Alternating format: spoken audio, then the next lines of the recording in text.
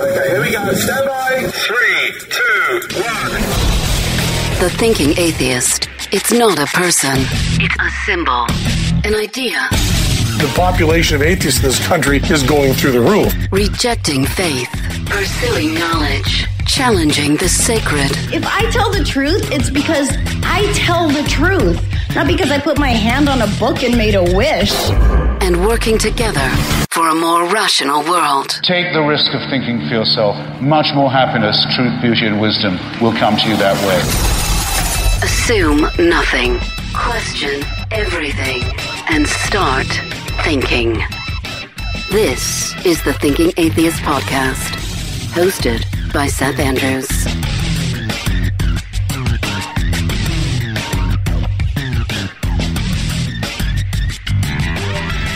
I love deconversion stories. I mean, I am one. I tell one constantly. I escaped. I'm out, right? And I love to hear the stories of other people who are out. They got out. They escaped. They managed to bust through the cocoon and experience the outside world. And then they tell their stories to other people. That's what the broadcast today is going to be about. I'm talking here about a book called Empty the Pews, Stories of Leaving the Church. The website for the book is emptythepews.com. It's a compilation of 21 compelling essays by people who survived hardline, hardcore, authoritarian, religious ideology. And they escaped. They managed to bust out from this sort of alternate universe that their religions put them in to discover the real world beyond. The website for the book is emptythepews.com. Two special guests joining me to talk about it. The editors of this book, Chrissy Stroop. She's from Central Indiana. She has a BA in history and German from Ball State University. She's got a doctorate in modern Russian history from Stanford. She spent some time living in Moscow, and she actually taught at a Russian university. She has her own escape story that she features in the book.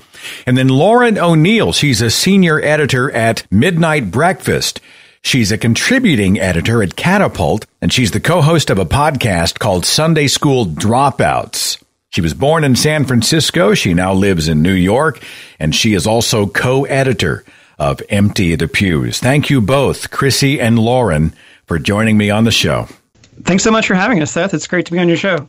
We're very excited. Saw the write-up in the Washington Post about your book. Yes. The write-up was released on the 16th of January, and it talks about the book Empty the Pews, Stories of Leaving the Church. I find this interesting because if you listen to the evangelicals, they're talking about how it's a time of revival. I mean, sure, they're selling a persecution narrative, and they're terrified of those secular people. But they're also trying to sell this notion that people are rushing back to the church in droves, and you beg to differ. So, Lauren or Chris, you tell me, what has your research revealed? Well, there's a difference between the power that the evangelical church currently holds politically and their actual numbers. They're definitely in demographic decline. I almost said democratic decline, but they never were democratic people to be in the first place. Burn. Yeah, so, they're about 16% of the U.S. population now. That's down sharply from, just several years back when they were about a quarter of the U.S. population still. Unfortunately, though, through the 2018 midterms, they still made up 25% of the electorate. So they vote disproportionately, which does give them a lot of power in our government. And of course, the Electoral College and voter suppression helps them with that as well. But they're clearly afraid of using the youth. In fact, that's where the hashtag Empty the Pews came from. Me riffing on Twitter after the Unite the Right rally in Charlottesville in 2017 and being so frustrated with evangelical leaders either saying nothing or, going to bat for Trump and saying, oh, he doesn't have a racist bone in his body. How do you get through to people like that? I mean, you don't. They're unreachable. But what would put them on notice? Telling them that indeed they are losing the youth. And so Empty the Pews became a call for stories. And that was after Lauren and I had started working on this book, and we both very much believe in the power of stories. And it's kind of ironic because like the call story is very common in Christianity, especially evangelicalism. the story of how you were saved or the story of how you came to the church. And the reason that it's so popular is because stories are powerful. And we've kind of reversed that here. Yeah, I mean, they try to control the story too, right? So we're taking them back because they very much have a narrative about apostates, right? They're backsliders. They were never saved to begin with. They just want to have sex as much as possible. So which are all fine. But it's the no true Scotsman thing, or like anybody who left Christ was never a follower of Christ. To be no one who knows the risen Lord could ever walk away. That kind of thing, right? Exactly. This kind of extreme gaslighting narrative that has wielded a lot of power, and it's been part of how the voices of people who have left this kind of religion get erased from the discourse. And so, I'd really like to see people who have left what sociologists call high demand religious groups really get more of a seat at the table in the public sphere. It's interesting to look at the books that are marketed in this way about the search for and the attempt to reach the millennials and the Gen Xers, books titled Lost and Found, and reaching millennials and effectively reaching young adults. And, you can see that the church is conscious of the fact that they are bleeding the 30-somethings and younger. Was this apparent in your research as well? Sort of a panicked religious establishment going, hey, wait a minute, if we don't have the young people, we have no future, right? Oh, definitely. That's pretty much where the hashtag Empty the Pews came from in my head when I just kind of spontaneously came up with it, was this idea that let's throw what they're afraid of in their faces. Because, I grew up in evangelical subculture, and I've seen all those kinds of ridiculous, here's how we get young people back in church. We have cooler PowerPoint slides, or, we get the latest rock Christian worship music, and, it's all nonsense. They don't actually listen to the people that need reaching according to them. In fact, I will say I was the lead singer in my church's youth group worship band, which was all Christian rock. And everyone in the worship band is now an atheist. So that kind of had the opposite effect. Christian music will sort of have that impact. That's part of the culture I came from. Just a quick digression. You can then speak to the fact that Christian culture is watching popular culture and then borrowing all the stuff that they think will resonate with young people, right? I mean, whether it's the clothes they wear or the artists they like or the music they buy or any of that type of stuff, they're the copycats, right? Yeah. The problem is the reason that those things are powerful, like the reason that rock music or like hip hop is powerful is usually because of things that have nothing to do with religion. Not that pop culture, not that music can't grapple with religion, and sometimes it does in an honest and compelling way, but usually it's about heartbreak or it's about sex. And you can't just as much as Christian contemporary music has tried to just make love songs be about God instead of a romantic interest, it's never gonna really work. This is it loses all its power. Well, South Park is often just really stupid, but once in a while it really hits the nail on the head with some brilliant satire. And that whole episode, Christian Rock Hard, where Cartman starts a Christian rock band, is pretty brilliant. Yeah. Empty the Pews. Let's talk. Chrissy Stroop, Lauren O'Neill, let's talk about the letters, the stories, the encounters that you have experienced, the reasons they're leaving. Just a few examples. What have you seen? Patriarchy, rejection for being queer, which is also a part of my story, though I didn't even realize I was queer until much later because of repression.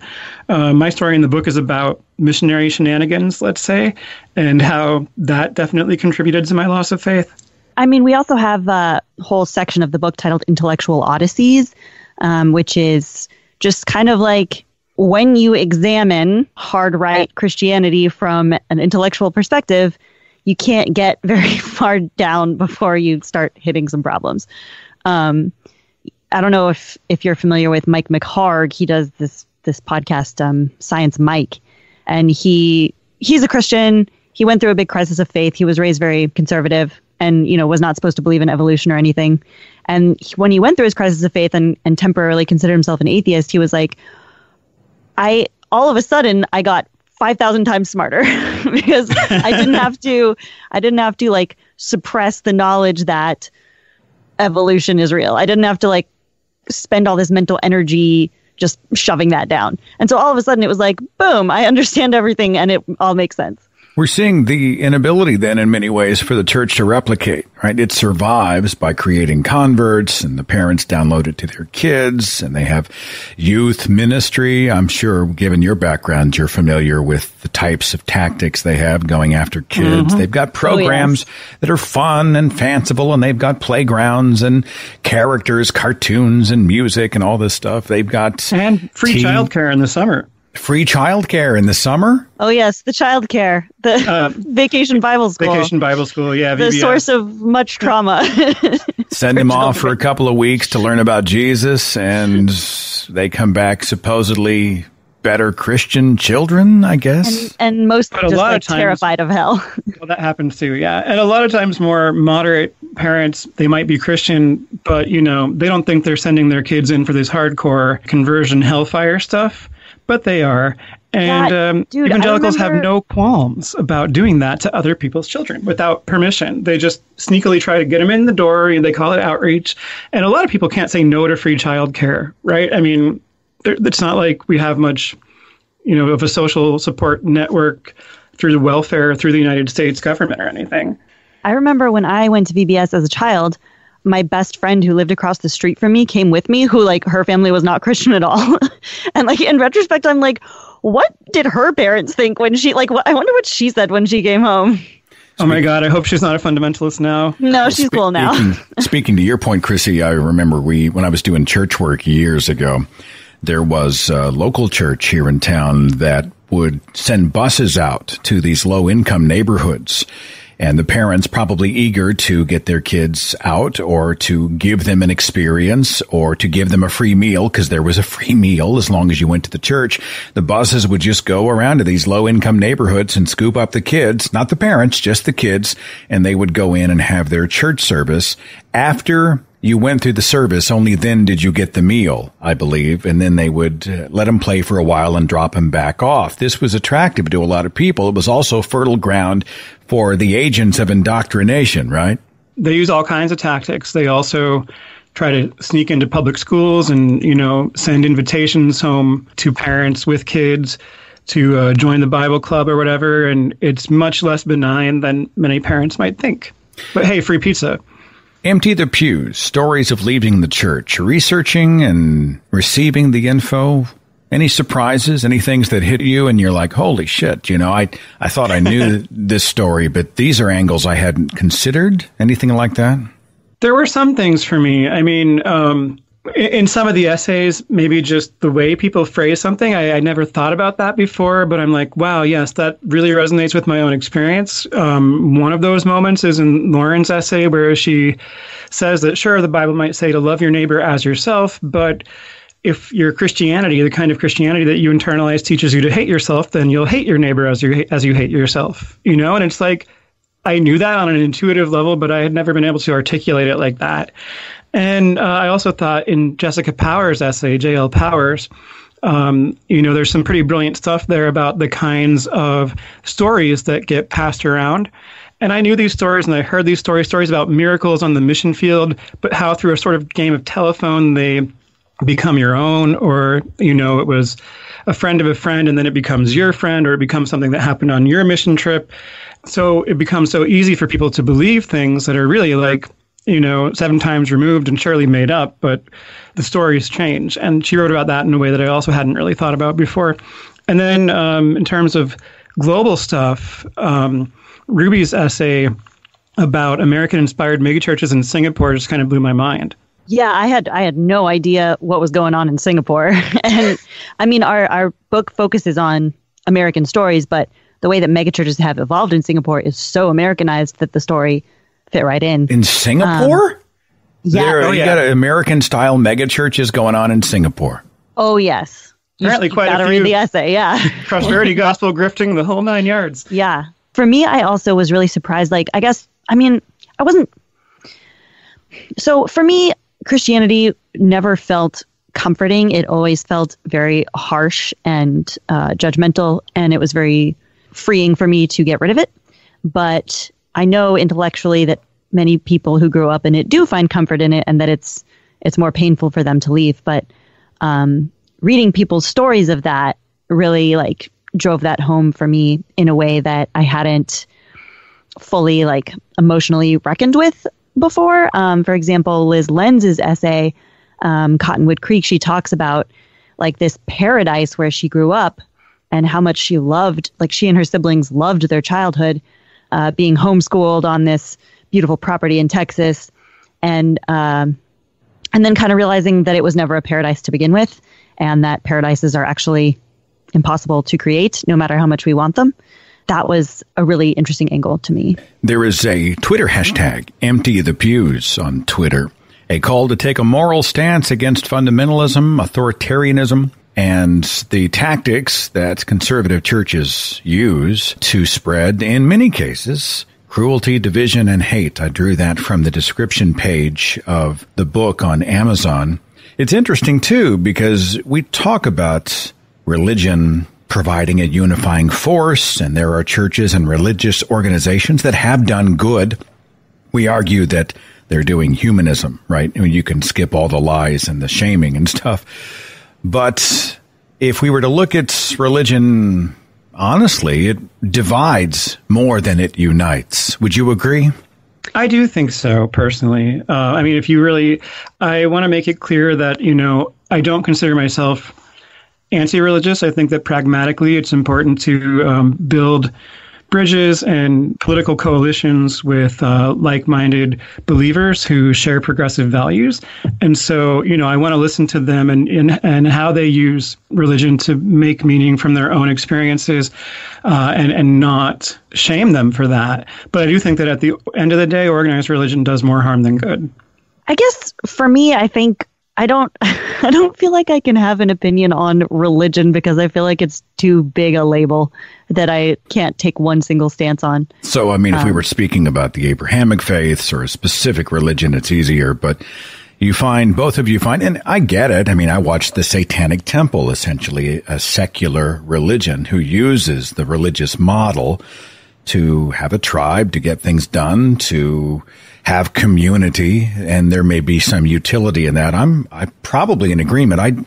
I don't necessarily reject the idea of a religious tribe that embraces science and that kind of stuff. But then we run into the fact that, well, are we cheating the term or the definition of the term religious whenever we use that? So that's a whole other show probably, right? Yeah. Let me just say briefly, I don't think we are, because the way that a lot of people popularly, and maybe especially in the atheist community, think about religion is to define it as a set of metaphysical beliefs that you can't prove, and some of which are patently absurd. But this is, in fact, a very Protestant framework, and it's not the way that scholars of religion think about religion. Basically, the problem is Protestantism, is what you're saying. You hate all Protestants. Protestantism is basically a long history of paranoia, but I'm not disagreeing. Yeah. The sociology of religion looks at defining religion for the most part. I mean, there's debate among scholars, but for the most part, through a focus on community. So it's a set of rituals, praxis. It doesn't even have to be beliefs, but things that you do in community that give you some sort of cultural unity and help you sort through life questions and problems. And that can be done in a healthy way, and that can be done in a toxic way. And even, throwing Abrahamic religion all together, I mean, Judaism has evolved in a massively different way than Christianity. And in Judaism, you don't have to believe in God. And in fact, more than half of people who are practicing Jews or observant Jews don't have a belief in the supernatural, which just blows my mind. But then we get into the slippery slope of Protestant. See, then we get into the slippery slope of, hey, wait a minute. So then, if atheists are organizing under the banner of non-belief or rejection of a belief in God, are we then a religion? Which that plays into the narrative of the apologists, and I just resist that. Yeah, well, it's just kind of it's a very tangled, like multi-pronged problem of terminology that definitions, right? Words and how we define them. I don't think every community is a religious community, or I don't think every time we have a community we're doing religion. So let me say that. But community is, in my mind, a more central definition of religion than, having a bunch of things that you have to believe. Look, if you want to be a secular Buddhist, knock yourself out. I mean, I think that's fantastic. And I think that has merit, if you want to bring some of the practices and methodology of Buddhism into your life, good for you, so. Yeah, but no, I do think that religion is like 90% culture and like 10% belief. And that's why you can have, very, like, what is definitely 100% Christianity that like has very little to do with the teachings of Jesus or has very little to do with the Bible. But like, that's what Christianity is in many forms. Talking here with Chrissy Stroop, Lauren O'Neill, co-authors of the book Empty the Pews, Stories of Leaving the Church, an anthology of stories from people who have, go figure, left the church. Did you find there was an undercurrent of attitudes, a common attitude of, say, relief? Was it bitterness? Are they pissed off at the church? All the above? What was your experience? I mean, I think you will find some anger, which is justified. Especially, we have some stories in here with some really horrific abuse. Not all of them are like that. Don't worry, it's not like a huge, like, torturous slog through the book.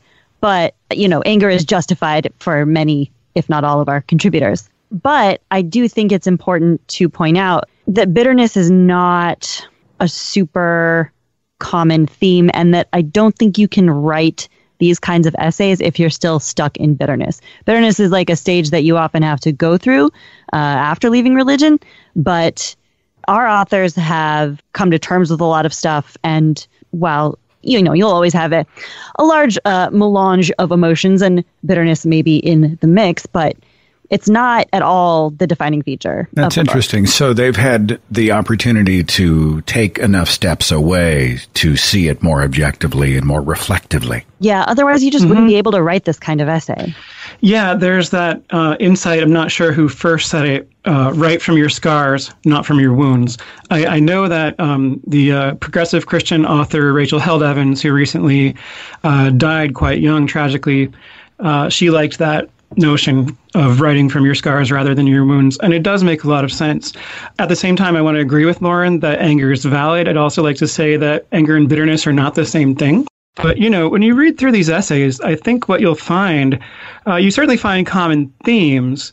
The church was too stifling because it was too oppressive in terms of patriarchy, or it didn't accept someone's queerness, gender, and to some extent race, and those kinds of things come up a lot in the book. But in terms of emotions, there's certainly a wide variety. There's some humor in the book. But I would say more often than expressions of anger here, we find expressions of ambivalence. I mean, reading back through it, I'm almost surprised at how many of the essays are ambivalent. And not all of them are. Isaac Marion's essay, that I'm glad we ended the book with it, is, pretty emphatic. And it's probably fair to call it anti-theist, but not harshly so. But, a lot of the essays end with people thinking that, it'd still be nice to believe, but I can't, or, I don't really know where I am now. And or like I miss certain things about believing, but I've also gained things by leaving the church. And yeah. I mean, nobody wants to go back, for the most part anyway, maybe with one or two exceptions. But yeah, we wanted to capture that feeling of identity loss. And, previously we were discussing how religion has a lot to do with community and culture. And that's why it's so hard for people to let it go. And why this whole sort of enlightenment notion of, well, just educate everybody and religion will disappear is, to my mind, just... It's not grounded in reality, because that's not how religion works in people's lives. Leaving is hard, and you usually need a powerful personal reason to do it. And we believe that people who have done it should be celebrated and their stories should be told. But, for the most part, you're not going to get a bunch of enlightenment narratives of, I was stupid and now I'm smart. It just doesn't work that way. For me, I think perhaps the one thread that is completely consistent throughout the book is honesty. People are being very honest and direct about their experiences, and that ties in with ambivalence, because some of their experiences are good, some are bad, and they're looking at it as a whole in a really clear-eyed and sincere way. Speaking to Chrissy's point, I remember coming out of the faith and had this naive belief that, man, if other people saw what I saw, the problems in Scripture and with the church and the history of religion, and if I bring these data points to their attention, there will be rejoicing, and they will join me at the exit door as we go off and we start a new life free of dogma. You know, I'm being theatrical, but there's a truth to that. And instead, when I'm sort of pounding that drum, I was met with an overwhelming and conspicuous silence. Like nobody responded to that. And it's interesting to hear you say that. I mean, many of us have been there and realized that, yeah, it doesn't work. In your own personal lives, I mean, would you go back? Would you go back to, if you could take the pill that sends you back to the Matrix, Chrissy Stroop, Lauren O'Neill, would you go? Absolutely not. Never in a million years. And why not? I mean, life was simpler back then. You had easier answers. Honestly, for me, life was much more complicated back then. Like, because I had to constantly be things that I found that were evidence-based, not just like, oh, evolution is clearly true, but I'm not allowed to believe that. But also stuff just like being gay is okay, and I'm not allowed to believe that. Stuff that was obviously true that I had to pretend was fake made it very complicated for me to believe. And same. And I never, I'm sure it's even true for you. And I never really felt like, I was always scared of hell, and I was never looking forward to heaven. I never felt comforted by the idea of heaven. I never felt any experience of God's love in any way that wasn't just like, well, the Bible says that God loves us, so that must be true, I guess. I was the same way. It took the rejection of a belief in heaven to get rid of my fear of death. And you realize, if I really believed in heaven, a place that's the most beautiful thing that I could never imagine here on earth, and if I really believed it, I would be aching for death. But the truth is that I was actually terrified when I was a believer. Weird. Yeah. There's a sociologist who works on lived secularism, Phil Zuckerman. And he has some interesting comments, observations from people that he talked to when he was looking at, the way that people live secular lives in Scandinavia. He talked to a nurse at a hospice, and she said many of the people who are most afraid to die are indeed the most devout, which is interesting. But for my own story, I always just sort of felt off and different in my childhood, and I couldn't put my finger on why. I was very scared of hell, very traumatized by that from a young age. When I got a little older, I did sometimes think that the idea of eternity in heaven was kind of boring, and or I kind of worried about that, and then felt guilty for worrying about that. And for me, fear of hell, and to a pretty large extent, fear of death, they came later.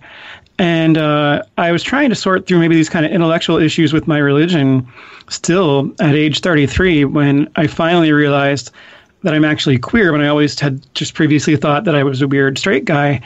And once I actually realized that, and I started moving toward realizing my authentic self that way, my fear of hell dissipated.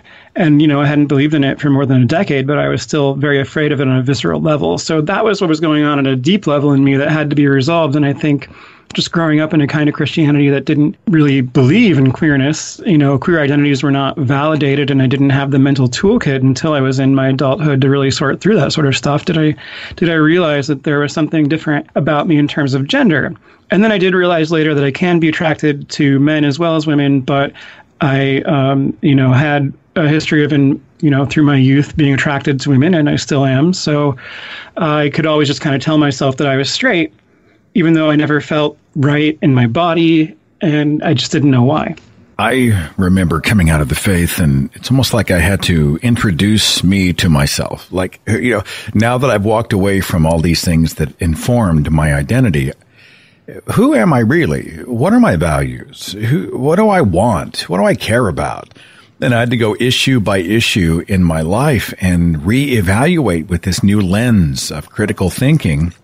And I emerged the other side quite different than I was back in the early days. Back in the early days, I sort of separated the world into binary thinking, right? Good, evil, black, white, right? It was us, them. I'm actually doing some writing on this subject in my own life, talking about the other, right? It's easy when you are chosen by God and you are the one who's theologically correct and all these other things, then you can just sort of brush everybody else away with a really convenient swipe of the hand. When you get out and you realize that, hey, it's a messier world, but I get to approach these issues on my own terms. This was the case with you, right? Yes. I spent so many years. You would think that the idea would be, I believe, that Christ died for our sins and then rose again, and therefore I am a Christian, right? But for so many of us who are raised in the faith, it's I am a Christian, therefore I believe X, Y, Z. My beliefs were, there was just like a little kit of beliefs that I could draw from. So I had a similar experience where once I was gone, I was like, wait, what do I believe if I don't have to draw from this little box anymore? Yeah, I can definitely relate. There was a lot of wrestling with identity loss for me and asking these questions of who am I? And I finally feel like at age 39 that I'm figuring it out. Probably, I don't know, is it part of your therapy, for lack of a better word? Putting this anthology together, being involved with the book, Empty the Pews, has to be part of your journey, right? It is like this, and I also co-host a podcast about the Bible from an atheist perspective, but more from like a literary and historical perspective. And both of those, they've really let me come to terms with my former religion. That previously, whenever I thought about it, I was like, oh, I hate that, and I don't want to think about it, and it sucked, and it was bad, and I couldn't really get any deeper than that. And so through this book and the podcast, I've been able to be at peace with it and just it is what it is, and I get to live my life the way I want, and that's that. Yeah, there's a lot of processing that needs to be done. I was doing some of it in grad school when I was actually studying modern Russian history because my interest developed as a short-term youth missionary to Russia, which is what I write about in my essay in Empty the Pews. So I started studying, early 20th century Russian Christian intellectuals and how they responded to the First World War and things like that, and found that, they were widely respected by scholars of Russia. But if you kind of cut through the fin de siècle high modernist vocabulary that they used, they sounded a lot like early 20th century Russian Pat Robertsons. Like, it was super familiar. Oh, no. Oh, so terrifying. I was actually doing some processing of how religious ideology operates in the world and seeing parallels between early 20th century Russia and late 20th century America. And then I realized that there actually are connections and pieces that you can put together in the middle, but that's a whole other story. Can I just say that I've never wanted a noun to be plural less than Pat Robertson? That's fair. That's a fair point. Who's your target audience with this? I mean, are you trying to encourage the ex-believer, or are you trying to inform the lifelong believer, or something else? I mean, who are you going for? Yeah, we have a couple kind of core audiences in mind. Definitely, I think first and foremost, it's other former believers so that they can kind of find this community through this book and know that they're not alone and know that their experiences are valid and important. But we also, Chrissy, you can speak to this. We have a lot of interest in reaching, not necessarily believers, although they would, I think, benefit from reading this, but the pundit class that portrays religion in a very benign way and seems not to have an awareness that us former believers exist, and there's a lot of us. Sure, and the liberal public that's informed by that pundit class that, for the most part, still ignores our stories. And, I think there are a lot of Christians of good faith, so to speak, more progressive Christians who would read this book. I know some of them have. And, one of my favorite blurbs that we have is from Reverend Dr. Andre Johnson, Associate Professor of Rhetoric and Media Studies at the University of Memphis, and he's also a pastor. And he says, the essays that make up Empty the Pews can be instructive and helpful for us folks in the church. I write can be because in order for the essays to benefit us, we must be open to listen and learn. And, he's a man that I've had the chance to meet and work with a little bit, a social justice pastor who's often out on the streets protesting in Memphis. And I just have the greatest respect for him. And, I really appreciate Christians like him who are willing to listen to those of us who have left Christianity. It's an interesting thing, too, to see an example of those who disagree on theology but line up in values. I'd sure like to see more of that. It's why I support a lot of the interfaith activism where, secular groups are actually working hand in hand with religious groups to be a part of their communities, to meet needs, to alleviate suffering. It solves a lot of problems. We're stronger together. It allows us the opportunity to sort of break down those barriers that divide us and often results in some really productive conversation, right? Yeah, absolutely. With the permission of the authors, I'm going to read a segment from the book, Leaving the Pews. Any final thoughts from either of you on what it is, what it does? You want to kind of pitch it for the audience? I really would like to see this thing supported, and I'm going to link it in the description box to make sure that everybody can access it easily. I see it's a paperback. It's on Kindle. If you guys ever need help with the audiobook, you just call my people. We'll figure that Thanks. out. But, final thoughts from either or both of you. What do you think? I'm really just kind of hoping that it does break through to help change the national conversation around religion.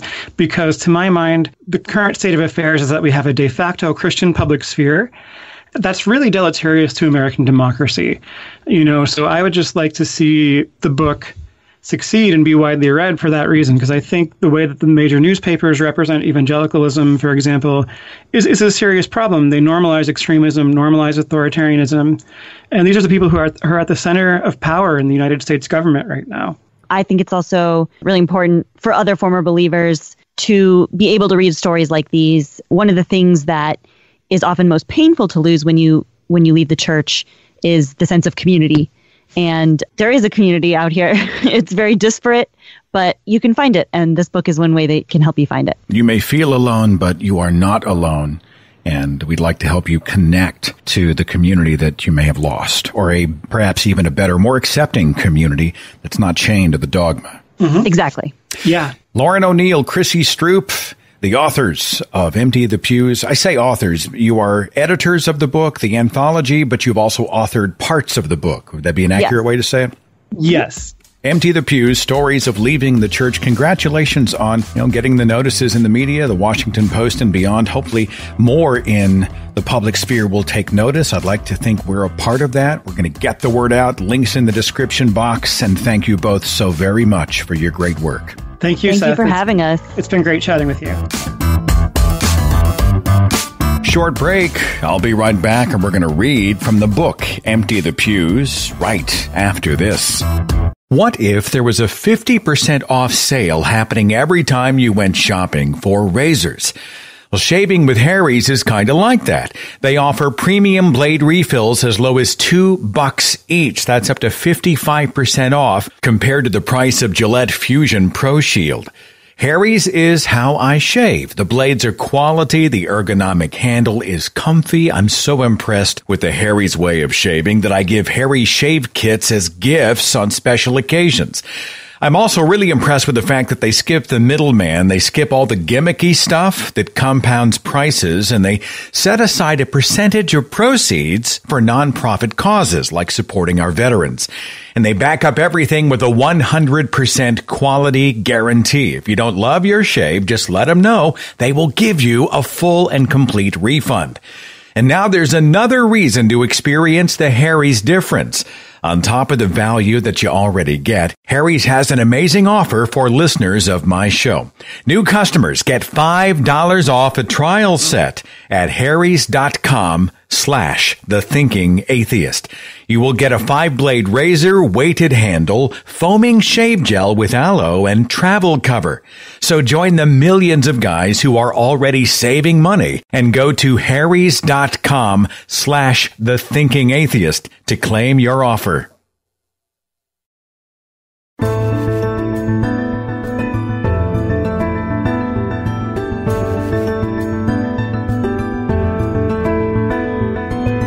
Okay, this is a chapter from the book Empty the Pews, Stories of Leaving the Church. It's called Land of Plenty. It's written by Garrett Conley. And thanks to the authors and editors for allowing me to read this segment here on the air. It goes like this. In some versions, you may see a cross or an occasional conch when you saw only one set of footprints. Above the shore, you may see a blue sky, or a blinding orange sunrise, or the airbrushed pink of a Floridian sunset. It was then that I carried you. I look at it now, this framed poster of 2 feet patterning stand, with the poem's lines overlaid in script, and I wonder whose feet were these? Who came to this bare patch of shore and put aside shoes to tread carefully in the damp? Nothing and no one else around, only this delicate ballerino now out of frame, invisible Jesus. Was there some committee, perhaps, in charge of surveying church members' feet to determine which arch seemed most Jesus-y? Had there been a vote? I've stood in this exact spot in my father's office at church countless times, and never once, before this moment, considered the poem's origins. This double vision is relatively new. As recently as 5 years ago, I would have sought in these words the assurance that Jesus Christ would always be there for me during the trials and tribulations of my life. Now I know better. I walk past the frame to a windowed corner of my father's office where a fake baby palm collects dust, waiting for the voices in the foyer to quiet so I can enter the sanctuary unnoticed. My father's congregants will want to hug, pat my shoulders, tisk my skinniness. They'll want to ask about the Eastern European city I've been living in since graduating college, to know if they eat dogs over there. They will want to ask about women. Gravel crunches on the other side of the window, a few stragglers my father likes to tease every Sunday morning. Bob, you ever going to learn to set an alarm? These minor lapses, I almost envy them. I haven't attended one church service since last summer's visit, the post-Soviet village where I now teach, having long abandoned any significant religious affiliations, the party's atheism enforced by school teachers as recently as 2 decades ago. At that time, my school director told me, if you see a neighbor go to church, you write their name down and send it to Moscow. There's a list, you see, and you do not want to be on this list. A nobler profession, I said, laughing a little. Good and bad things in this time, she said. So now people go to church, no one notices. As it should be, I said. Several male voices in the foyer, the piano picking up somewhere behind them. Lord, a deep baritone says, help people open their hearts to you this morning. We pray for the glory and goodness of God's grace to fill up this church. This voice belongs to someone in my father's core prayer team, the Brotherhood. I picture them in their usual huddle, arms wrapped around one another's shoulders. I've ducked into his office to avoid them. As the preacher's only son, I'm still seen as a natural extension of his ministry. The truth, the job always seemed harder than it should have. I followed my father down neighborhood streets to knock on doors and distribute literature. I attended his jail ministry, visited hospitals to comfort the sick and dying, and consequently repentant. For a good decade, I read the onion-skin pages of my name-embossed Bible every morning before school and every night before sleep. Aside from the rare moments when I felt God's love spreading somewhere beneath my rib cage, a feeling of warmth and peace that left after only a few minutes, none of it added up to ecstasy. You catch one glimpse of St. Teresa's famous marble throat waiting to be pricked, and Europe convinces you that the Protestants have long forgotten real pleasure. Potlucks, revivals, holiday services. Each summer I come home, I'm astounded at the growing list of joyless responsibilities, a list I likely would have followed for the rest of my life had I not left. I watch my parents' lives narrow to fit this tiny corner of the Ozarks, and then I board another transatlantic flight. Once, years ago, only 6 really, it was my mother and me on a plane out of this town on our way to see real coconut palms, Joan Didion's In the Islands open on my tray table. I was 19, free for the summer. I was going to Honolulu because I wanted to see life expanded to a novel. That line rang like a jingle in my head the whole trip, whenever I felt an overwhelming sense of shame about the gay man I now believed myself to be. I was going to Honolulu because I wanted to see life expanded to a novel. When a tall, thick-dicked man stepped out of a mud bath and began to rinse himself in an open shower stall, my mother far away in a separate women's spa.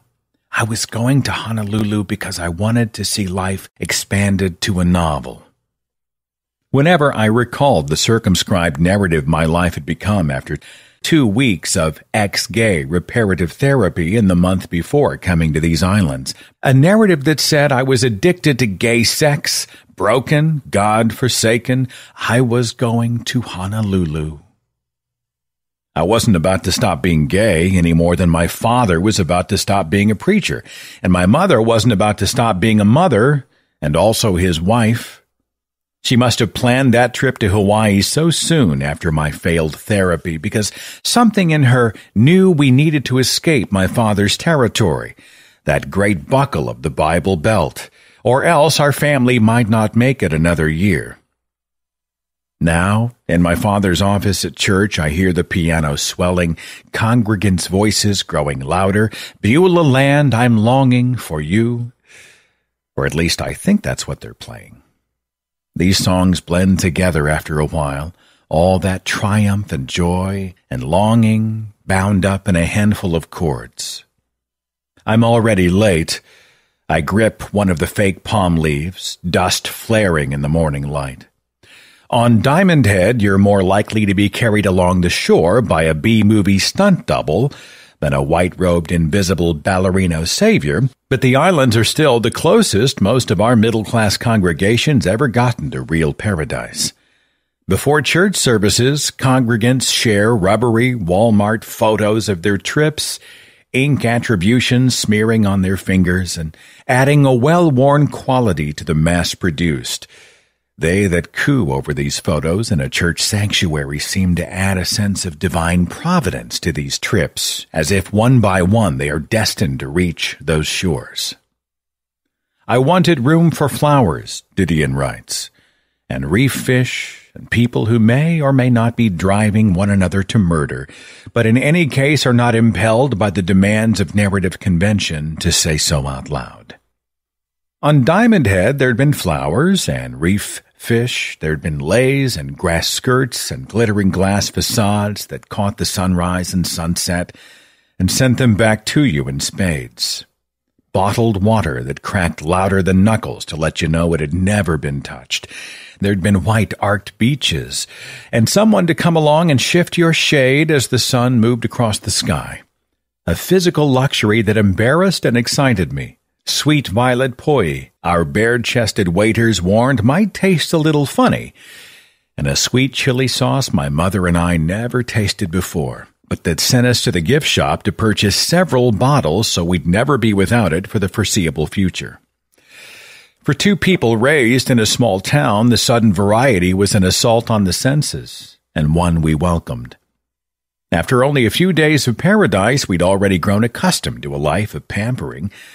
Whatever Tennessee Williams dramas awaited us upon our return seemed part of another life, meant for two other actors with significantly less enchanted roles. Sitting in the buttery recessed light of a famous beauty parlor, shears clipping the back of my head, my mother and I watched my newly handsome face emerge from a messy tangle I'd let grow out over the past few distressing months. I thought, perhaps for the first time in my life, of how profoundly setting can sculpt us. Here in the islands, it seemed people wouldn't make such a fuss over what my life had become, or at least they wouldn't waste their money on something as bleak as those white-walled ex-gay facilities and their stern-faced counselors. If we die on this plane, my mother had said on the long ride over, how fast do you think we'll make it to heaven? Now, walking out of the beauty parlor to a view of the green-rimmed volcano, she was asking if we could stay in the islands forever, not in the least concerned with an abstract paradise. That time she'd almost drowned. At the age of 11, the water had suddenly clouded, she told me, and a voice called out to her. Relax, the voice said. Relax. This is what water can do to a person, she told me. Not the water of my father's narrow baptistry, where he dips a newly converted congregant every other month in the name of the Father, Son, and Holy Ghost, but rather the deep, expansive bodies that can swallow us whole at any moment. Relax. There's nothing more for you to do. I was looking for you, my mother says now, in our church in Arkansas. She's standing in the office doorway, rhinestones winking on her sleeves, dressed all in white lace and bejeweled. She is an angel, couture precious moments. I'm dressed the part as well, clean cut with a white button down. Coming off the plane, I'd been big-bearded and disheveled. My clothes have now been freshly laundered by a machine I haven't had access to for almost 2 years. If Hawaii was excess and the Ozarks sacrifice, what then has Ukraine been for me? Something different, I suppose, which is all that really matters when you're living between two extremes. When your mother is who she is, and your father is who he is, and you're now who you are, in a country neither of them has ever imagined, much less seen. When she used to pick me up from school, I would feel shame at the outlandishness of her outfits, worried that some part of me was reflected in her physical garishness. My father had worried too, though we wouldn't know this until my freshman year of college, when my parents began talking to church leaders about reparative therapy. What if you spoiled the boy, he'd said to her. What if you spent too much time with him? All those malls, all that standing at makeup counters. It's only an hour, she says now. No one's going to bite. Everyone hates me in there, I say. Everyone loves you. They pray for you every day. For the wrong reasons, I say. Still, I come to my father's morning service, half out of habit and half out of a desire to finally understand the schism that took place after I abandoned ex-gay therapy, after it had become impossible to take seriously the notion that I could continue communicating with a God who seemed to prefer me dead to gay.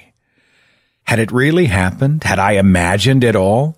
Is it really possible, after all those years of church 3 times a week, of prayer before every meal and every night's sleep, to be free of shame at last? I need to know for certain, and I feel as though this Sunday, fresh off the plane from the tiny Ukrainian village I now call home, protected by the invisible bubble that reverse culture shock has placed between everything I once saw as making up the world and what I now know to be only a small part of the world, an isolated and incomplete part even. This, out of all Sunday mornings, this is the perfect time to test out my new agnosticism. I follow my mother through the foyer to the sanctuary. We take a pew in the back, unnoticed. My father is sitting near the front, nodding to the music. My mother opens a hymnal and points to the spot where we are. Something, something, blood of the Lamb. The piano sounds slightly out of tune, but then again, all these pianos sound the same, so it's hard to tell. I mumble along, careful not to pronounce the words too clearly. I'm afraid of making promises once again to capital G God. The deacons stand and walk to the front of the sanctuary to face us, heads bowed. A prayer that my father will be guided only by God's will, that he will remove any personal concerns and selfish thoughts from his mind and become a vessel for the Lord. The congregants shout Amen, and my father slowly makes his way up the stage to the pulpit, Bible in hand, his newly graying hair not unlike the preachers you see on TV, but wispy and alive, crackling almost, as if some heavenly wind tussles only his head. He sighs, and the speakers pick up feedback, and he says, "That's just the Holy Ghost testing the mic." In the nervous laughter that follows, you can feel the tension of my father's spiritual burden being temporarily released. He will start with these jokes, see? And this will make room in our hearts for the seriousness to come. It's my father's signature move. In the jail ministry, it was candy preceding the sobering message to follow. On neighborhood visits, it was bags of popcorn. I would hold the bags in my hands, a goofy grin on my face, and when my father gave the cue, usually a slight nod, I'd hand them over. "Suffer little children," my father would quote, "and forbid them not to come unto me, for such is the kingdom of heaven." Matthew 19:14. He'd run a rough hand through my hair and say, "Pretty good kid, ain't he?" in a southern vernacular he rarely used outside of those visits. The drawl, the ain'ts, the well, I don't know about that. I've never seen him speak to someone in a voice that isn't their own. When it's just him and me now, I'm careful not to say too much, not to reveal the new registers I've adopted as a way of distancing myself from the voices of my childhood. I once gifted him a copy of Walt Whitman's Leaves of Grass, and by the end of the week he'd emailed me 2 of the poems from inside. Inspired by Whitman's capacious love for the world, they were overwhelmingly erotic missives to Jesus in heaven, though I'm sure my father never understood them that way, which is his ability to find the decent in anything and fashion it to his purposes. "I don't know why this happened," he says now, laughing. "I can't begin to explain it. One second you're typing away in your study, and the next something hits you, just like a hand slapping your face. I'll bet you know what I'm talking about, Ray. You look at Ray and think at some point somebody must have slapped that grin off his face." Amen, a few congregants shout. Laughter. "Nah, I'm just kidding, Ray. Ray's a beacon of hope, always smiling. Every time I look out at this crowd, always smiling. Like I was saying, I was just sitting in my study and felt a slap like God was telling me to wake up. I had a whole sermon prepared for you nice folks. Weeks of work, late nights. But I laid all that aside and started listening to what the Lord was telling me." Now, I don't know if everyone here has experienced this, he says, his gaze following the line of pews to where my mother and I are sitting. "But I know my son has. Haven't you, son?" And here is the moment of drawing in that I've been dreading all morning. I resist the familiar tug of my father's words, ignore the congregant stares, and fix my eyes on the wooden edge of the pulpit, my lips in a slight smile I hope is indiscernible. My heartbeat's going wild, and I wonder if people around me can hear it in the quiet pause. My mother turns to stone beside me. We're slipping into our old roles, I think, already on our way back to the ex-gay facility, but the double vision hasn't left me yet. I am both his son and not his son. I am both native and tourist, a speaker of tongues he does not yet know, believer and non-believer. "How do I describe it?" he says. "That feeling when you get inspiration strikes, a voice, a call. You think the message is adding up to one thing, and it turns out it's something completely different. My son writes these stories, and he tells me after a while that characters start acting on their own, leading lives you'd never wanted them to lead, and the best you can do is follow their voices. How many times has this been true in my life? I never dreamt I'd be standing before you as your pastor. I never thought God would use me for this. I never thought I'd hear God's voice so clearly saying to me, you'd better drop everything and take up the cross and follow me. But here I am, he says, his right hand slapping the pulpit, standing before you. Standing before me, my father is claiming yet another territory, this expanse of the imagination to which I thought I alone in my family held the key. On my first day at the facility, my ex-gay counselors ripped 5 pages of a short story from my notebook. They wadded the pages into a ball and tossed them in a nearby trash can and said, "False image," as if that was all they were. No room for distractions here, only God's voice allowed. Whenever I see Baptist missionaries on the streets of Ukraine, I think, don't you have enough already? Go back home to the southern towns where a church rests on every street corner. Go back home to the country that loves your fundamentalism so much it's willing to vote against its population's best interests. Go back home to a South that spends so much time and energy killing its children. Why do you need this place too? But that's the thing about proselytizers, isn't it? The word comes from the Greek proselytos, meaning stranger. Christians have always seen themselves as strangers in a strange land, never at home in this vile world, because their mansion awaits them in heaven. There are no real borders to cross on this earth because the only border that matters is the one above their heads. They see no end to God's dominion. I know that the hand of God is the promise of my own, Whitman writes, and limitless are leaves stiff and drooping in the fields. Of course, my Father loves him. So I kept writing, my father says, stepping out from behind the pulpit and beginning to pace the stage. And I wrote for hours and hours, all night. And you know the funny thing about all this time I spent writing? The message God was telling me to share with you folks, it was a message about the nature of time itself. How 1,000 years on earth is as a day in heaven. Now, I'm not a big math person, he says, stepping down from the stage and wiping his forehead with a handkerchief.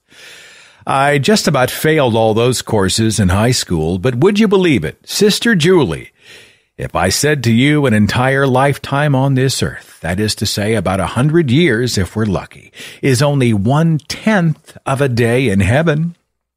Why, that's nothing but a blip in the universe, a blink of the eye.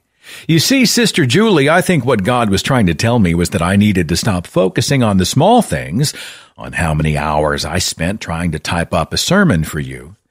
I needed to focus on how few hours we actually have left on this earth, how few opportunities I have to spread the message to you folks that Jesus Christ was born and died and rose again to heaven to intercede on our behalf so that we might have everlasting life.